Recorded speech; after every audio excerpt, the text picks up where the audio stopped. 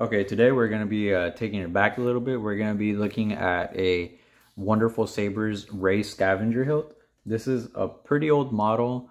It is a saber that I've had for quite a while. I just never did anything with it. I had bought it off of someone some time ago at a pretty low price, and I just like it because it's real small and slim, and it looks good enough. So this is a personal saber. For that reason, the chassis on it, for that reason and for the reason that not many people have this saber anymore. So I mean, not really anyone's that I can think of is doing an install on this other than myself. So I just made the chassis real bare bones, real nice and sleek looking, real basic.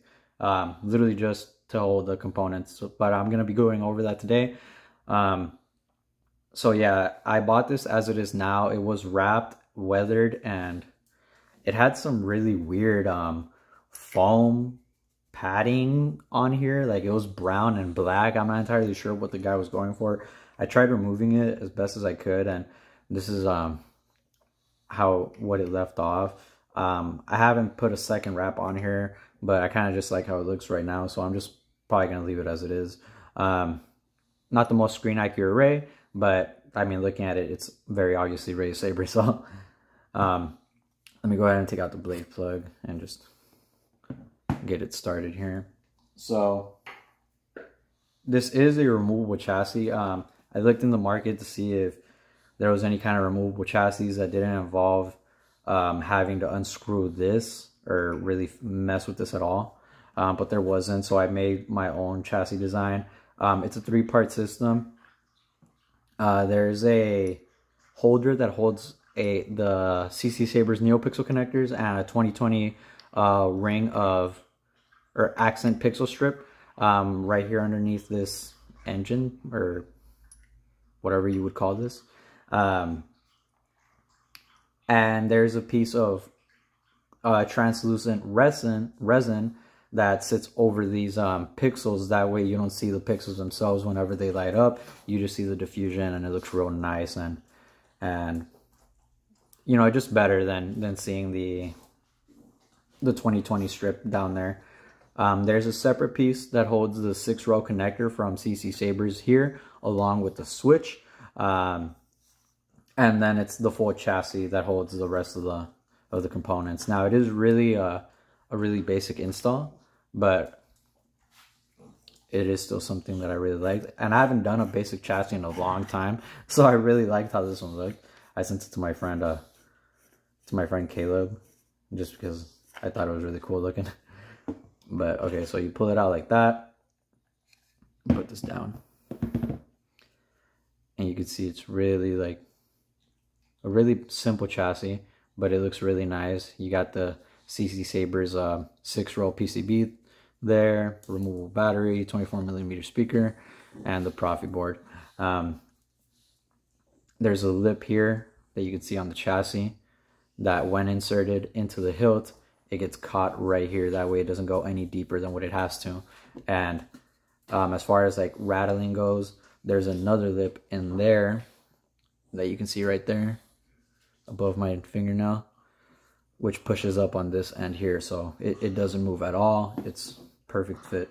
So let's go ahead and pop in the world's ugliest battery. I'm exaggerating, but okay. And I got a bunch of sequel fonts on here, or like sequel inspired character fonts in here, I should say. So let's go ahead and pop it in there. Oh, actually, the way that I like to do it is I'll do it one of 2 ways. I'll either put it here, like, and then just screw it on there like so. Or I'll flip this around like that, drop it in, and then screw on the pommel. For the sake of this video, I'll just go ahead and put the chassis into the pommel and then screw it on there.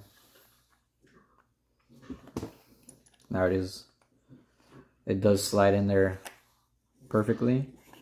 I'm sorry if y'all hear chewing in the back. My dog's chewing on his bone. So go ahead and screw it in there. And I like to do it vertically just to make sure that nothing rattles in there.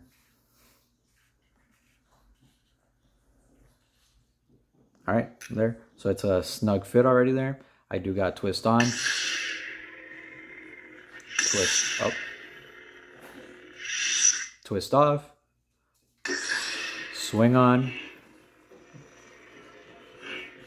And as you can see there, you don't see the pixels themselves. You just see a really nice diffused lighting in there. So we'll go ahead and go through the fonts. Now, I'm not going to go through all the blade styles when I put the blade in, because a lot of them are very similar, if not maybe one or two of them are identical. So let's go ahead and do that. I'm going to put the 7/8 inch blade adapter in there because my blade is 7/8 of an inch, but it does take a 1 inch blade. I just like how these look better, especially like in a smaller hilt like this. So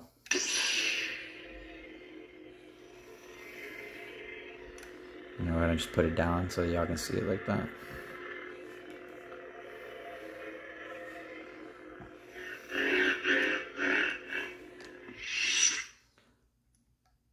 Something inside me has always been there, but now it's awake.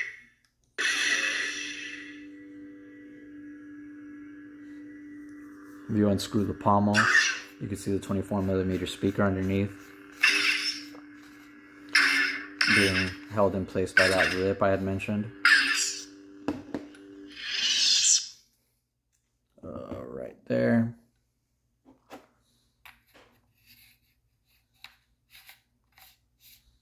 Screw that back on.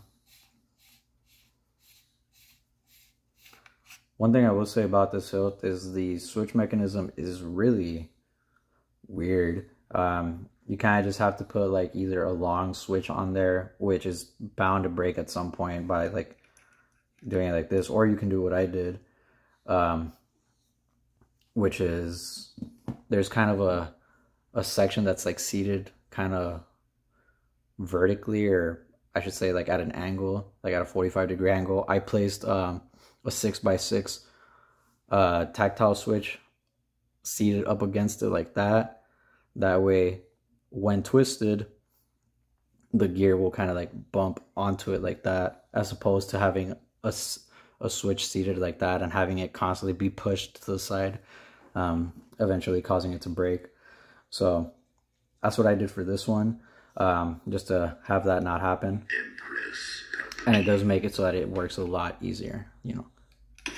See, it works very well. Very responsive.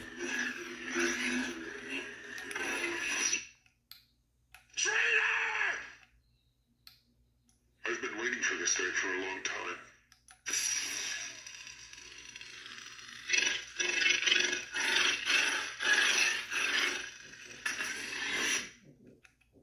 Then Solo. That lightsaber was Luke's.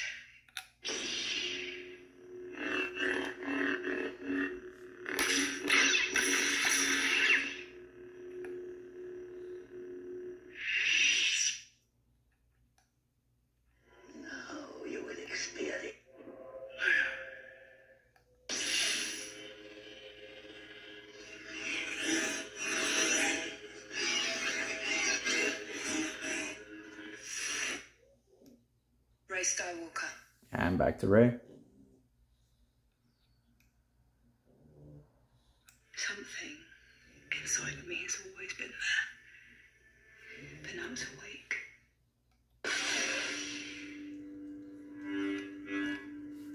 So yeah, guys, let me know what y'all think.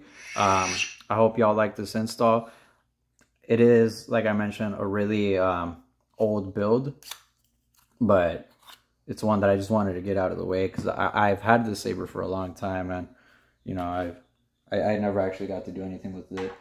Let me just show y'all how taking out the chassis works. So taking out the chassis is just as simple as putting it into the hilt. You just unscrew the pommel.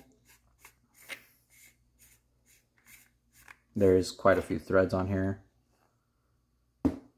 Slide it out. Turn it off. you get a tool and very lightly you just pop it out a little bit like that. Not even has to be that much, and you just take it out. So there you go, guys. Inside you can see it probably like that, the 6-rail PCB, and you just go ahead and slide it back in.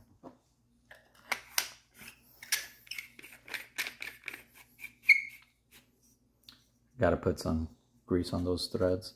But alright guys, let me know what y'all think. I hope y'all enjoyed it. It was definitely a fun build for me. It's been a while since I've done something this simple, but you know, it's always good to get back to the basics. I hope y'all like it, and I'll see y'all next time.